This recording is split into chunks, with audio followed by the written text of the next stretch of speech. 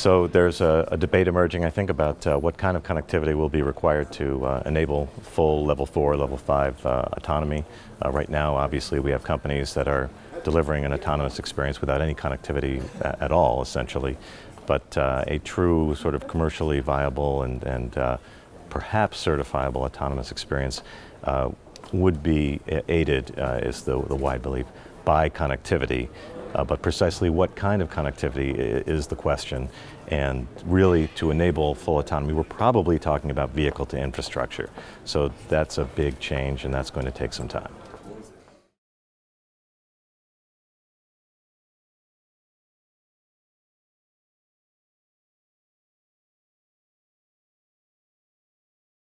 Well, given the outcry over the potential banning in German cities of diesel vehicles and also other cities across Europe, it would seem there is a lack of alignment, especially given VW's enhanced commitment to diesel announced at the Geneva Motor Show here. So we're not really aligned yet. The good news is public authorities are communicating with the car companies. The first significant breakdown has occurred in the US, where you had a kind of a joint effort between regulators and the government and the car companies to bring DSRC to the market as a vehicle-to-vehicle communication or a vehicle-to-X communication capability. And this appears to have either fallen apart or to be falling apart and breaking down internationally. So VW certainly is staying in line with at least those public authorities that still believe that that is the best path forward. But you have in the US individual states of the 50 in the United States trying to continue to independently push this idea of DSRC technology for vehicle-to-vehicle communications. So it's just one example of this kind of a breakdown.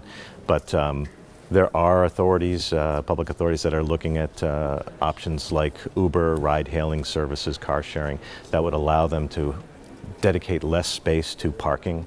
So this is a core area where municipalities see opportunity for more retail or living space in cities and requiring less space for vehicles, using advanced technology and networking of vehicles. So we're just beginning those conversations, I would say.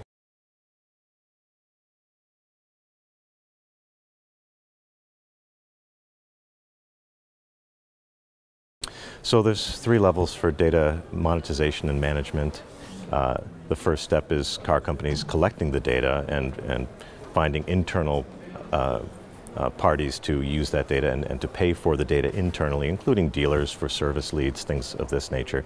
And then you have external engagement, sort of a level 2 data extraction and monetization, where car companies are selling data either to insurance companies or to municipalities or governments for road conditions or weather information. And then the third level, which is the big challenge, and it is here that's opened the door to this opportunity and a few other players in the market, which is the idea of car companies sharing data between one another, creating an aggregate of data across car companies, which would really maximize the potential value of that information. So at the core of all of this is a proposition that people, I think, are just coming to grips with, which is the idea that the car is essentially a browser. So just as Google is reaping about $100 billion in revenue from your online search activity, your driving activity is the equivalent of on-road search, okay? Everything you do in your car is an indication of intention, and that's really valuable information. And so the car companies are just coming to grips with this. We do have security concerns, we have privacy concerns. Certainly those are issues we'll be talking about here today, and I think we're making progress on that front.